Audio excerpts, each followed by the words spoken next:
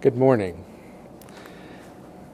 Would welcome you this day to the house of the Lord, and with anticipation, we come with a desire that we might meet Him here, that we might experience His love, His forgiveness, and have a greater sense of His urging and His desires for us to respond unto Him.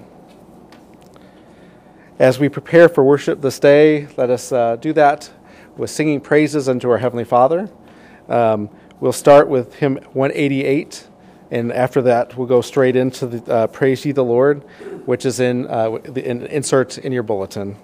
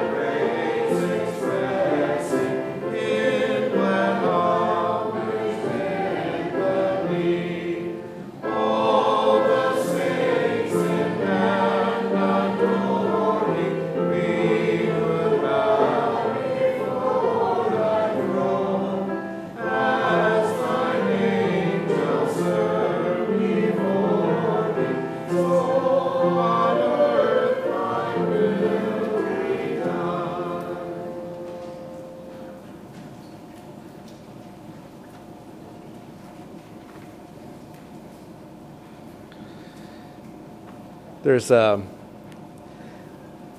beauty in singing praises to our Heavenly Father, because those hymns, they remind us about His triumph.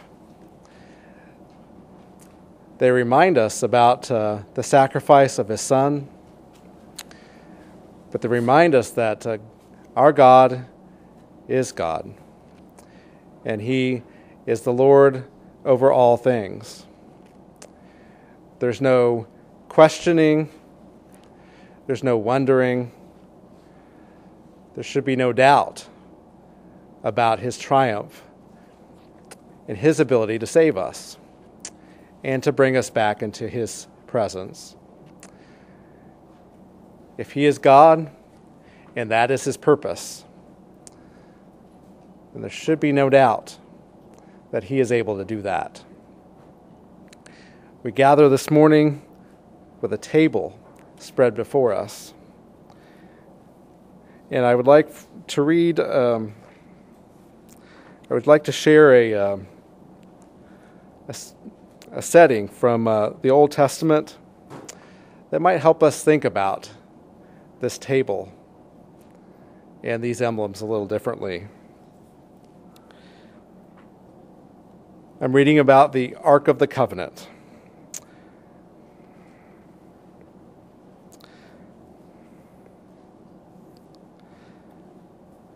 Thus all the work that Solomon made for the house of the Lord was finished.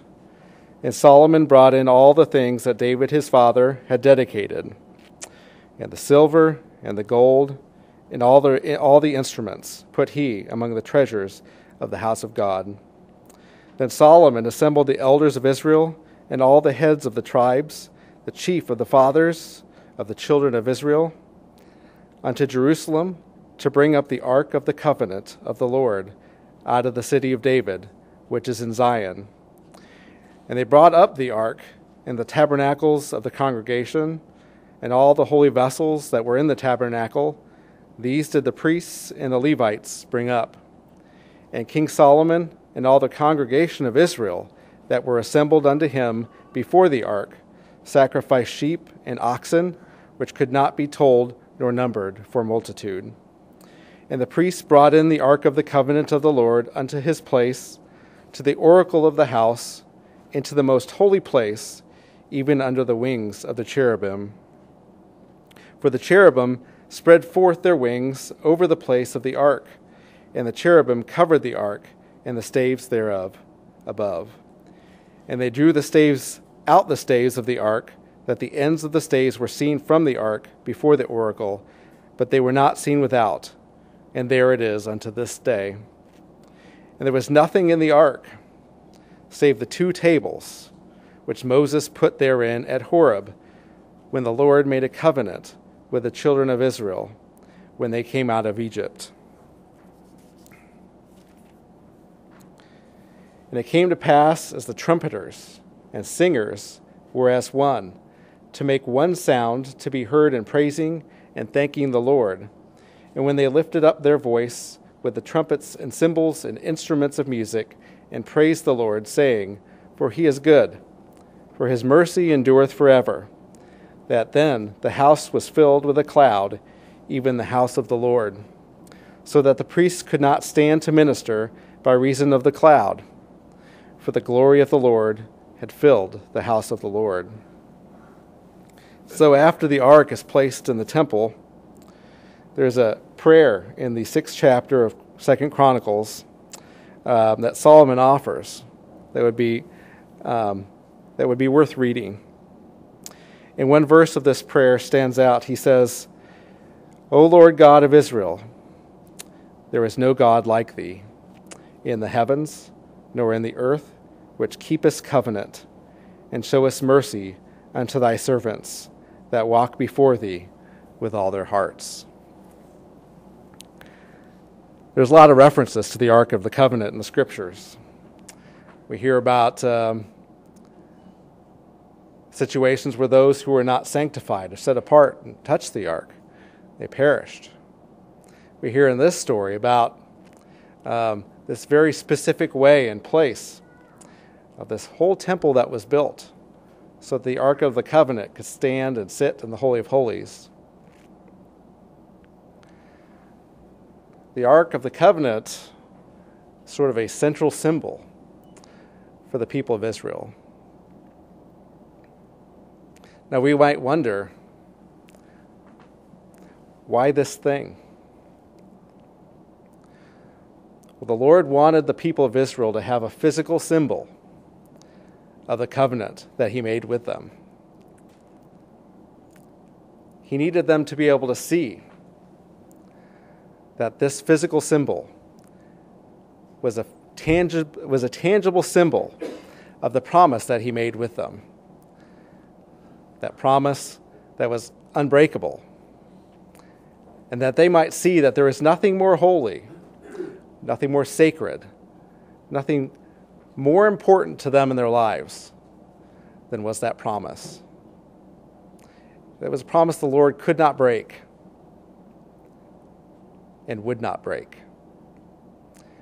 And so he wanted to have before them, in their place of worship, in their temple, that physical reminder that the Lord God had covenanted with them, was on their side, and was working for their salvation.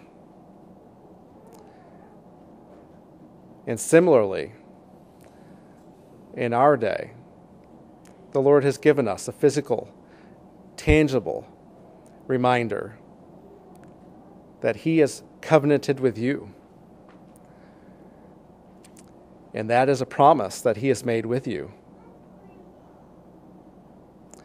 And that promise cannot be broken and will not be broken, in that he is working on your behalf so that he might bring you to him. And so he's asked us to treat the sacrament as a holy thing, as a sacred thing, so that we might come to it with all seriousness and understand that there is nothing in our lives that is more important or more precious or more worthy of our time and attention than that covenant, because that's how he sees it. And so as we worship this day, as we have the opportunity to reach forth our hands and remember that promise that we have made to join him in that covenant, let us do so in remembering that our Lord and Heavenly Father has already done all that is necessary for us. He's already set the table for you and simply ask you to partake. Let us continue our worship this morning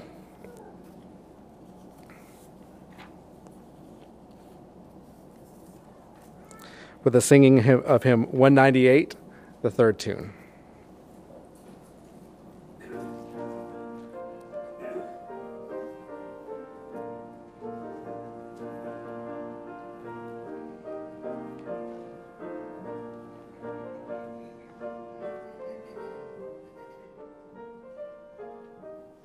Shall we stand?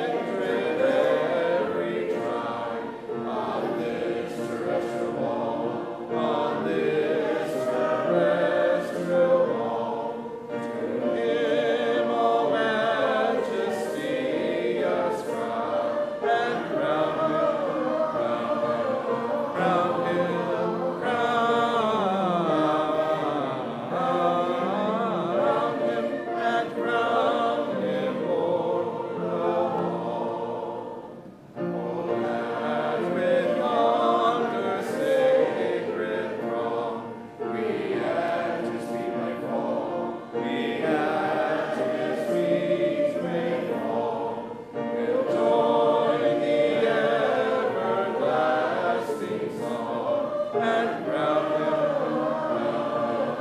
crown him,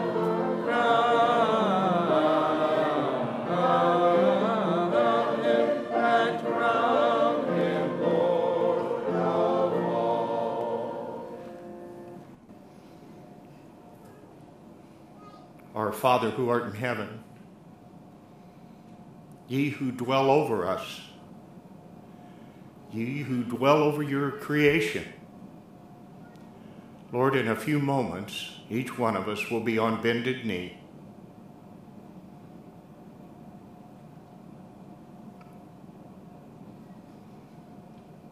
And we do so, Lord, acknowledging you for who you are and that most perfect gift that you have given. Lord, we each come from different backgrounds. We each are indeed individuals. But you unite our hearts, Lord. Unite us in thought, knowing that your Son has delivered us. And our hope and our prayer is for eternity for each one of us. Lord, I would ask that you would bless this congregation. Bless he who is just about to occupy this pulpit. Bless him with the words that you placed on his heart. Bless him with the openness that he can feel free to share that which you have given him. Lord, each one of us standing here has been blessed in so many different ways, and for this we're thankful. Continue to watch over this congregation. May your praises and your glory be part of ours, and may we not hesitate to share you whenever we can. Lord, then bless us to this end is my prayer in the name of your Son, Jesus, who is indeed our Christ and Savior. Amen.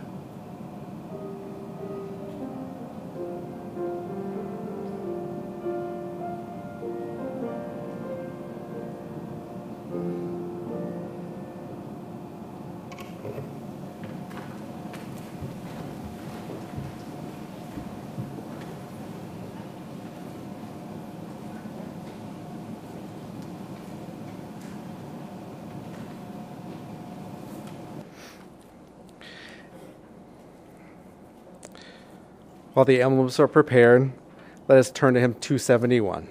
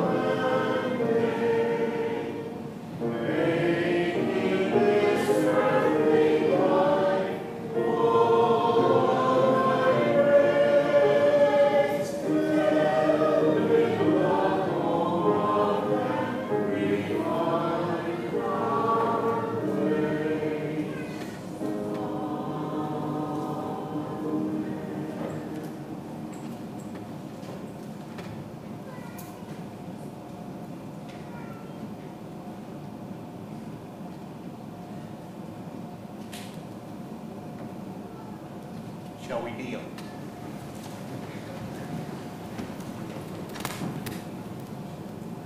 O God, the eternal Father, we ask thee in the name of thy Son, Jesus Christ, to bless and sanctify this bread to the souls of all those who partake of it, that they may eat in remembrance of the body of thy Son, and witness unto thee, O God, the eternal Father, that they are willing to take upon them the name of thy Son, and always remember him, and keep his commandments, which he has given them, that they may always have his Spirit to be with them. Amen.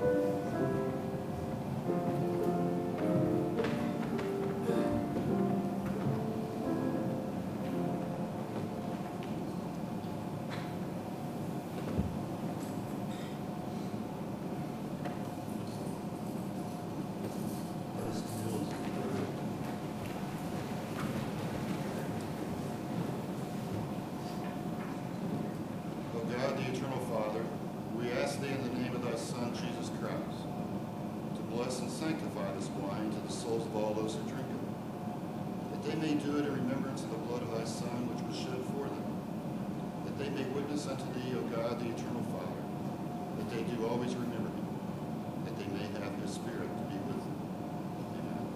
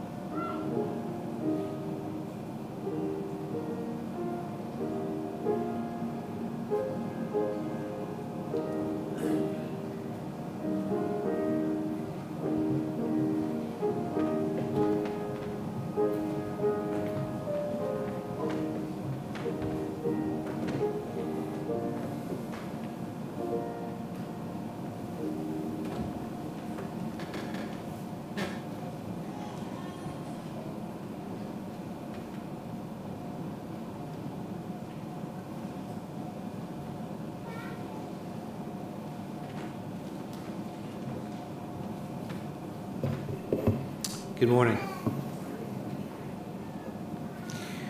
During my preparation time for today, I found myself going through the four Gospels, mostly the rendition and the accounts of the crucifixion. And I'd like to share just a few of those scriptures with you, and then a few thoughts that came to me.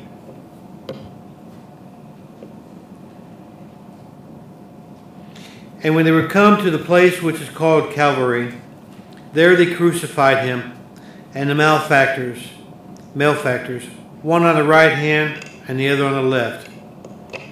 Then Jesus said, Father, forgive them, for they know not what they do, being the soldiers who crucified him.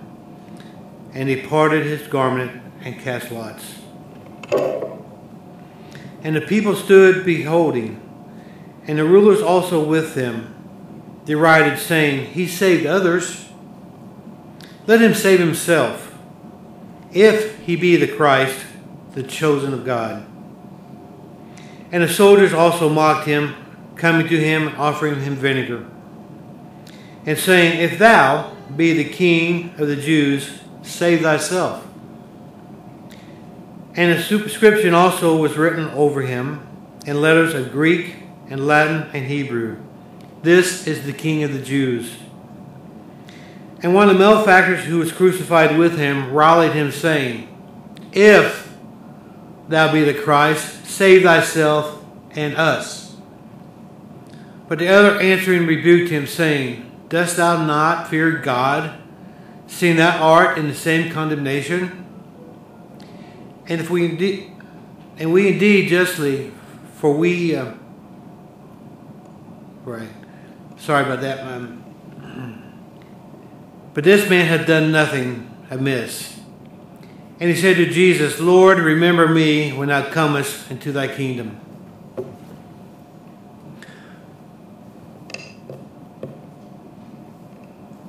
And Jesus said to him, Verily I say unto thee, today thou shalt be with me in paradise. And from John, now there stood by the cross of Jesus his mother, and his mother's sister, and his mother, and the wife of Mary, the wife of Cleophas, and Mary Magdalene. When Jesus therefore saw his mother and the disciple standing by, whom he loved, he saith unto his mother, Woman, behold thy son.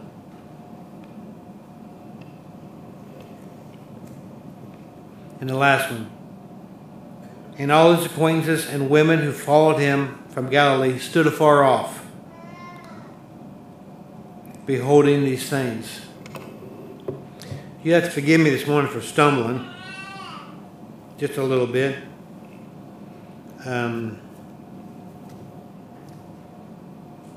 It's hard to fight back the tears. It's hard to fight the emotions. It's hard to bring forth what I want to bring forth this morning. But my brother Rex, in his opening prayer this morning, pretty well nailed it, what I wanted to bring. He asked that I may stand and speak boldly. And that's part of what I wanted to bring this morning. When I was reading the scriptures and studying them, I have a habit sometimes of making myself or putting myself as the character in whatever I'm reading. So in the first case, I was the man on the left side of Christ. I was the man on the right side. I was one of the Roman soldiers that crucified him. I was amongst the crowd that cheered him on. And this way I try to get a better perspective of what was taking place. And I will admit, I would never put myself upon the cross of Jesus. But I try to put myself in the place of the others. And the question kept coming to me, which one are you, Mark? Are you one of the Roman soldiers that crucified Christ? Are you one of the crowd that cheered him on? Are you the man on the right or the left? And if you study those people, what happened? I didn't finish the scriptures. I'll have you do that. But if you examine it, and the question was, which one are you today, Mark? And which one are you going to become? You see, the man that stood hanging by the cross that rebuked Christ went along with the crowd. He went along with the chants and cheering. If you read what he asked Christ, he more or less, what he was doing, he was goading him. He was challenging him. And for what reason? He didn't want to see if he was the true Son of God. He said, if you are, then bring me down from this cross. And I thought about that for a few minutes. Am I that man? Have I ever been that man? Have I ever challenged God to prove to me that he is who he is, or Jesus Christ? I hope not. But there have been times in my sorrowful life that I've out of sorrow asked God, why? Why me? Why my family? Why this? Why? Is that not the same? Or am I the second man that rebuked him? That realized he was the Son of God, he was innocent, his blood spilled was innocent, and admitted to Christ that he was a sinful man. And we know what Christ did. He forgave him. And what's he telling him? Today, my son, you will be with me in paradise because of your faith. Sometimes I have to ask myself, where's my faith? And if you continue, the soldiers that drew lots for his garments, at the end of what, again, you finish the scriptures. I don't have time. Well, I do, but I don't want to take up the time. They too realized they spilled innocent blood. The multitude that were there chanting, crucify him, realized their error. Brothers and sisters, don't realize our error when it's too late. And to help understand or get my point across even better, the second set of scriptures I shared, when Christ was on the cross, and he said he looked down, he only beheld a handful of people. Remember, the rest of the multitude were against him. Crucifying. But what I find interesting, it says one disciple, one that he loved. Now we can debate this all day, but it's not the point. I believe it was John the Beloved. So the question is, and I do believe the other scripture I shared tells us, where were the other disciples? Where were the other 10? If John was at the foot of the cross, we know that one is gone. So there's 10 other disciples. Where were they? Were they hiding in shame and embarrassment? Were they hiding amongst the crowd? Or were they standing very boldly as John, as Rex spoke? See, brothers and sisters, it takes boldness to stand this day. Not only on my part, but on yours as well. Because that's what Christ is calling us today to do, is to stand bold, to stand tall, to align ourselves with him, and not be afar off and be ashamed or embarrassed or in fear of our life. It's easy for us to come here today, gather today, to stand boldly. But that's what I'm asking myself. Once I leave these doors, how bold will I stand? Will I be there for my Christ? It's a lot of inner digging. Just a few moments ago, we shared in the emblems. Brian talked about a commitment, a vow that we have taken, that Christ has taken with us. And we did that at our baptism. We told our God that we would follow him, that we would boldly stand up and be his disciple. Did we not? That vow will not be broken by our Heavenly Father.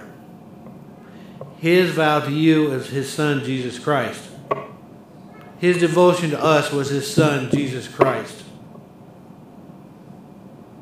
That we may come to him and ask for forgiveness, even as that man on the cross did. I've sat out there and listened to many of my peers. Recently, my brother Howard. Today, you are forgiven. But it's up to us as to what disciple we will become. Which man on that cross are we going to be, or woman? It's up to us to make that decision. God will never take that away from us. As I was reading these accounts of the crucifixion, I don't think you can do it without weeping tears.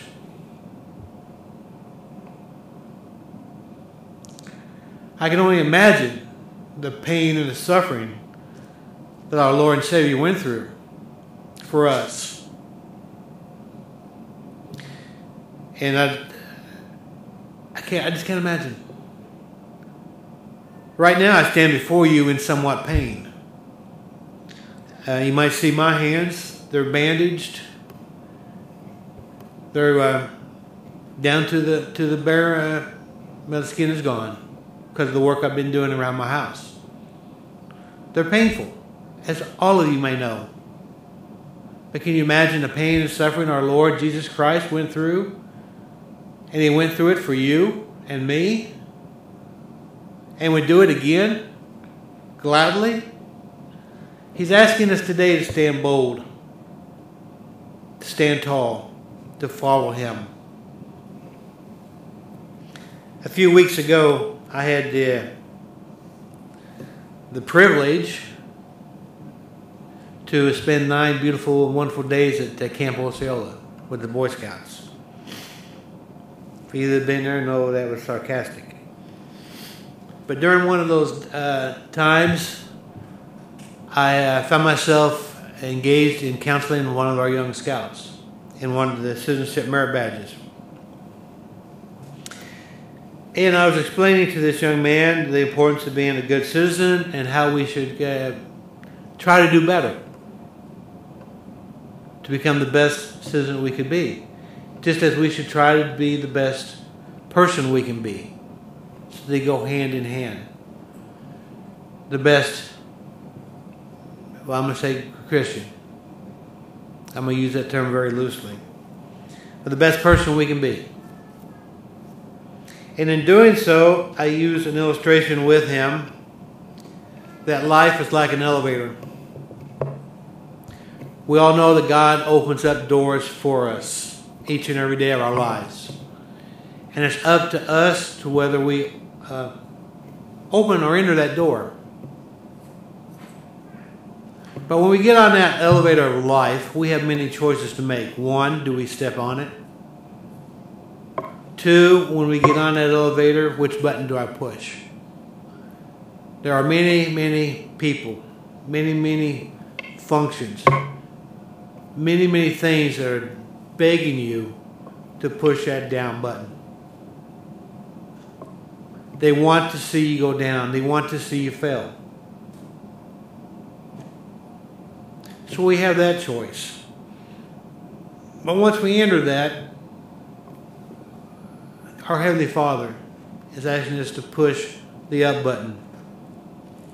And as we grow taller and taller, more mature, we continue to push the up button. There is no penthouse suite,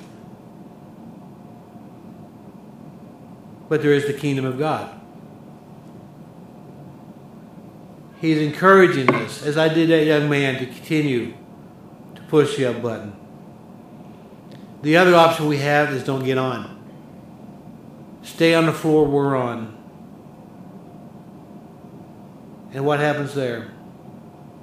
We become stale, stagnant. We're happy with ourselves, where we are in our lives. We may be happy with that, but our Heavenly Father is not. He's calling us and beckoning us today and opening that door for us and the opportunity to come to Him. Knock and it shall be opened. Push the upper button. Stand bold and tall. Be that disciple that He wants you to be. And be that man that does not mock Him, but the one that comes to Him asking for forgiveness. That is what He's asking us today. So I'll leave you with one scripture and again the thought. Stand tall and bold. No servant can serve two masters, for either he will hate the one and love the other, or else he will hold to the one and despise the other. You cannot serve God and mammon. Stand tall and bold.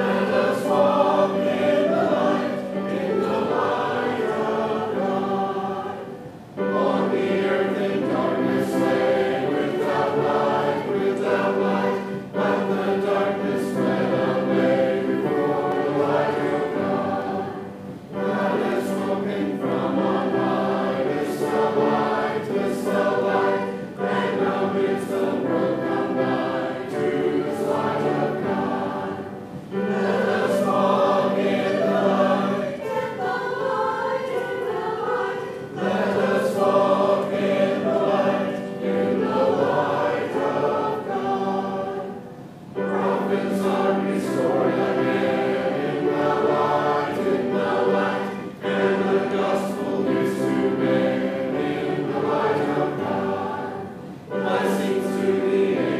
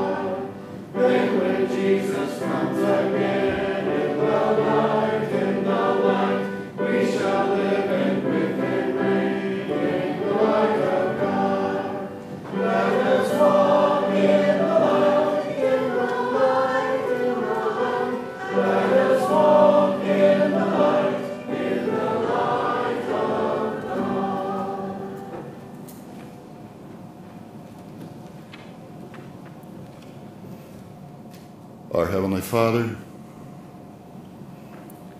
we would pause at this time to thank you for that revelation that you have shed within our souls, even charity, the pure love of Christ.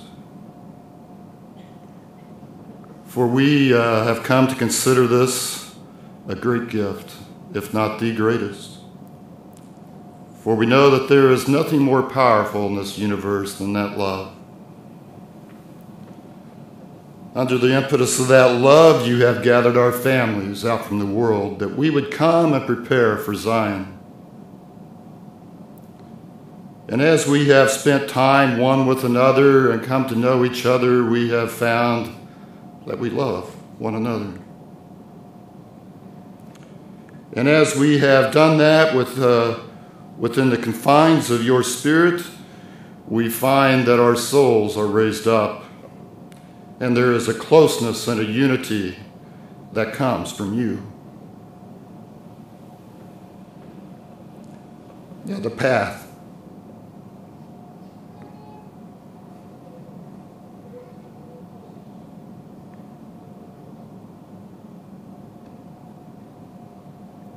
Has not been easy.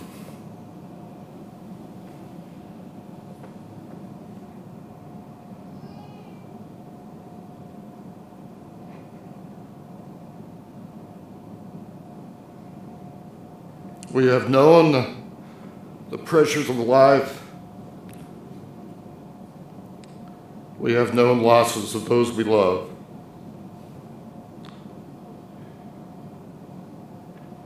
And yet through it all, there is a joy that comes from charity. And so I would pray that you would grant that we may come forth out of obscurity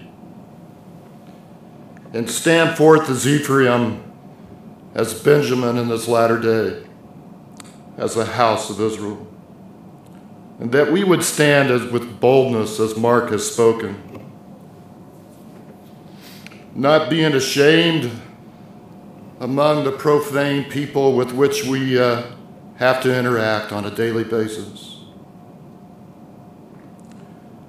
but that we, through the power of that love, would live and shine even as our Christ. And that we, having brought the pettiness of our souls this day and put them at the foot of the cross, would walk forth in the beauty of his love.